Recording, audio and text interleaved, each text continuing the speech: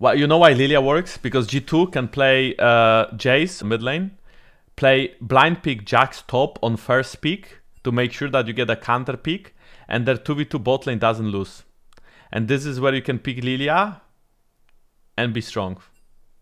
But if team like Mad Lions picks Lillia, I can tell you, Mad Lions being the second best team or third best team, depends on vitality, right? I don't know who is better. But I can assure you that if the second or third best LEC team picks Lillia, it's not gonna look the same compared to when G2 picks Lillia.